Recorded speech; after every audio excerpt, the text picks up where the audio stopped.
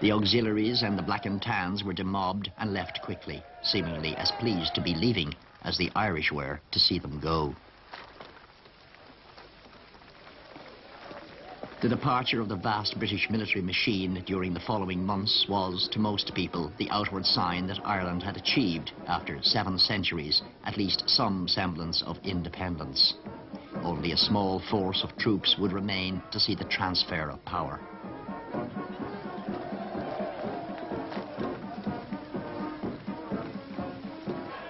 To Michael Collins, however, the real sign was the evacuation of Dublin Castle by the civilian administration, which he had partly crippled in the Custom House fire, and the remains of its intelligence network blinded by him on Bloody Sunday.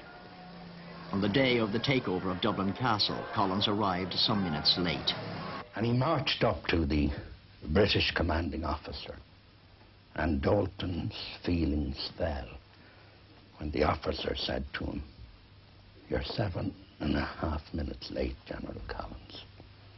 Dalton thought Michael might pay a rather uncomplimentary reply, and Collins stepped up to him, put his hand on his shoulder and said, "After 7.5 centuries, you're welcome to the 7.5 minutes. At the end of January, even as new uniforms were being hurriedly issued, Collins stood on the steps of City Hall alongside Dublin Castle as the first unit of the newly created Free State Army marched past to take over Beggars Bush Barracks, former headquarters of the Black and Tans.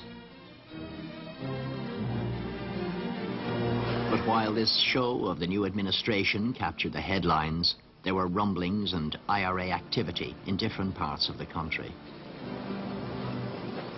In some areas, both the IRA and Free State Army almost jostled each other to take over from the British.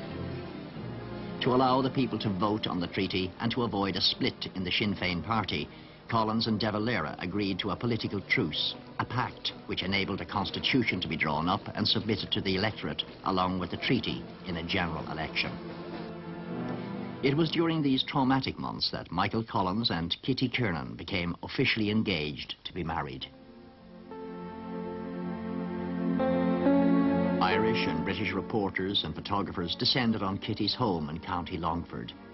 Harry Boland, who had hoped to marry Kitty, wrote, "Kitty, I want to congratulate you. Michael told me of your engagement, and I wish you long life and happiness." Simmering Republican discontent reached boiling point on the 14th of April, when a group of anti-treaty IRA men, or irregulars as they were called, seized the seat of legal administration in Dublin, the Four Courts, and other buildings in the city centre. Collins made no move to dislodge them. In June, the results of the general elections were announced. Those against the treaty secured only 36 of the 125 seats. Collins now had a clear mandate, and he was reminded of this in a letter from Lloyd George, who demanded that the IRA be removed from the Four Courts. Various suggestions were made at a staff meeting about what way to go about it best. It was suggested that they be starved from water supply cut off, and food supplies cut off. And I'm afraid I personally objected to that. I was by way of being director of operations, amongst other problems, and I advocated shelling it. I mounted a gun at the points where I thought they'd be most advantageous. Then I tried to instruct a team of 4 on how to load this gun. I had completely overlooked the fact that you've got to put the tail of the gun under something to stop the repercussion. The first thing that happened was that the gun jumped back and knocked 3 of us out, practically. But the shell landed anyhow at the Four Courts. The British had deceived me. They were told to give me high-velocity shells. And instead of that, they'd given me shrapnel, which was like hitting the place with pea shooters. But after 2 days of siege and the firing of almost 400 shells, the IRA surrendered. The Free State Army then concentrated on the other IRA strongholds in Dublin. IRA snipers had to be dislodged with machine guns and incendiary bombs from business premises, hotels, and even the tops of monuments. For 5 days, the battles raged. Once again, the center of the capital was laid waste. These weren't the first shots in the Civil War, but they did herald the outbreak of general warfare between pro- and anti-treaty sides throughout the country. Among the casualties of the Dublin fighting was Collins's one-time colleague, but latterly opponent, Cathal Brugha, who had refused to surrender. Eamon de Valera escaped. A war council was formed by the provisional government. Michael Collins was appointed commander-in-chief of the army with the rank of general. He resigned his cabinet position to devote himself to the war against former friends and comrades, the IRA. From this office in Portobello Barracks, ironically in later years renamed Cathal Brugha Barracks, he conducted his campaign. As he received daily casualty reports and the names in them of those who had once fought alongside him against a common enemy and for a common cause, his sense of grief mounted. He was completely kind of heavy-hearted at that time at the fact that brother was fighting against brother, and so many families we knew, like people who came to our house previously, they all shunned one another then, which was really a terrible tragedy.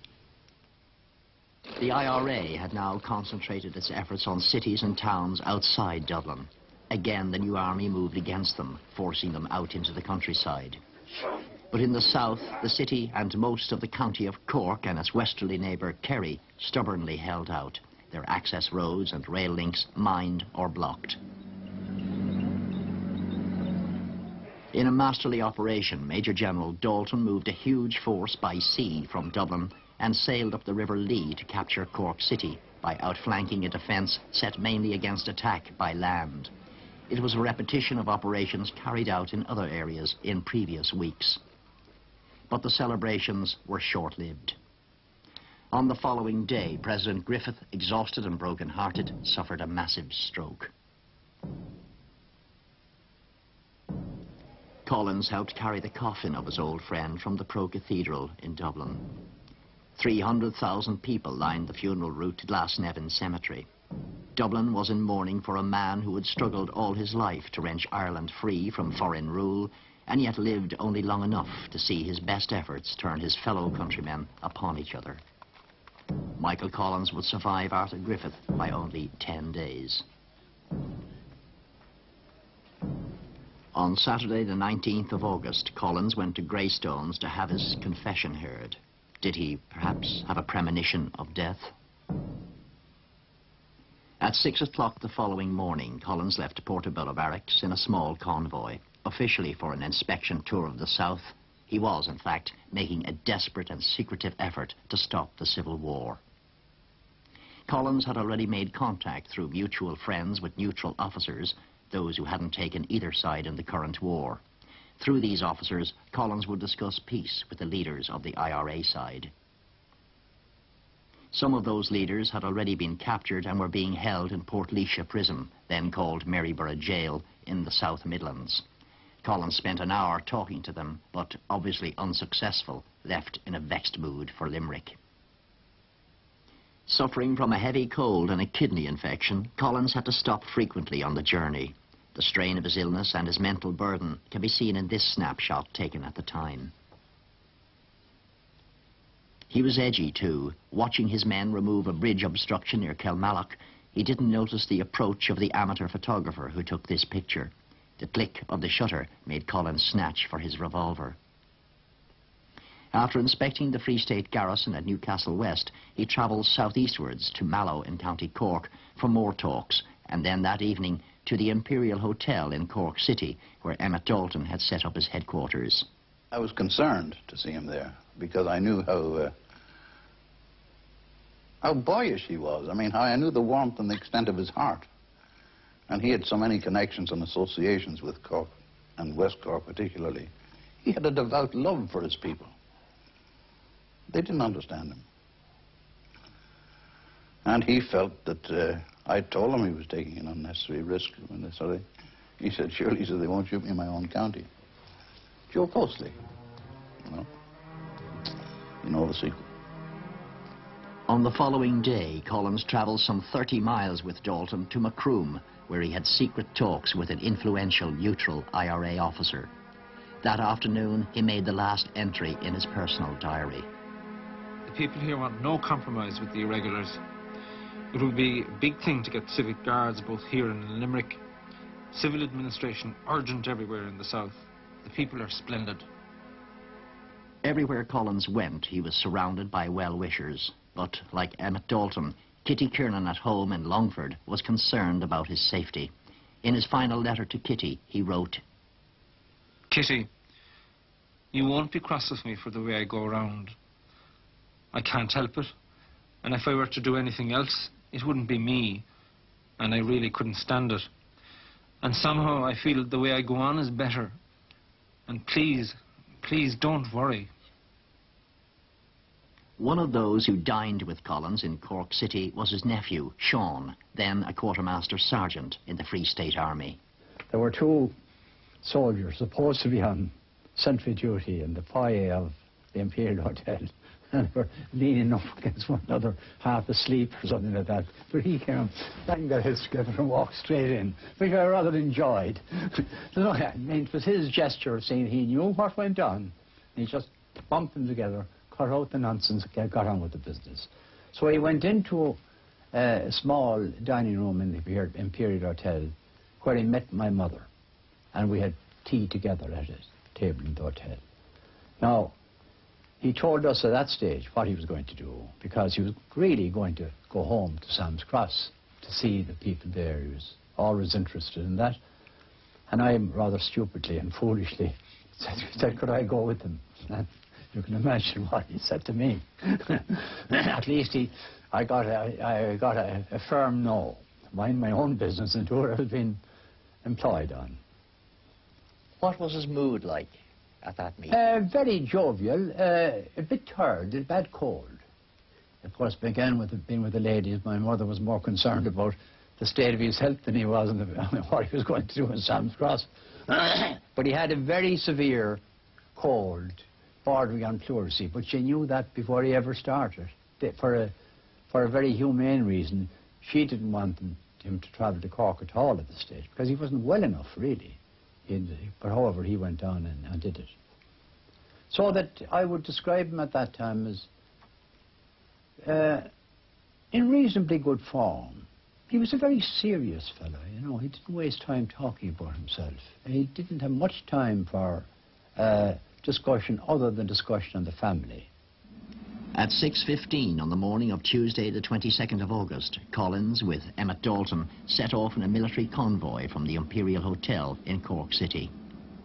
The convoy consisted of a motorcycle scout, Lieutenant John Joseph Smith, nicknamed Jersey Smith, from Enniscorthy in County Wexford, a British Army veteran, later the IRA, and now the Free State Army. Behind him, a tender carrying 8 riflemen, 2 Lewis machine gunners, and 2 officers, including the man in charge of the convoy, Commandant Sean O'Connell, known as Paddy O'Connell, from Dura, Ennis, County Clare. O'Connell was one of Collins's original 12 apostles. Collins and Dalton sat in the back of an open-topped yellow touring car, a Leyland Thomas, driven alternately by Privates Mick Corrie from Cheshire in England and Quinn, an Irishman, ex-IRA. Bringing up the rear of the convoy was Slieve na Món, a Rolls-Royce Whippet armoured car. This carried 5, including machine gunner John McPeak, who manned the Vickers .303 gun in its revolving turret. McPeak, a native of Glasgow, was another British Army veteran who had joined the IRA and subsequently enlisted in the new Irish Army. It was certainly not an adequate escort for a commander-in-chief in territory teeming with guerrilla fighters. Again on this day, Collins travelled west to Macroom to speak to a neutral officer, Florrie Donoghue, then to Bandon via the tiny village of Beal Na Blath. Here at Beal Na Blath, they asked directions for Bandon. Unknown to Collins, senior brigade and divisional IRA officers from various parts of the county had been gathering in this farmhouse overlooking the village and in the local public house for a war council on this very day.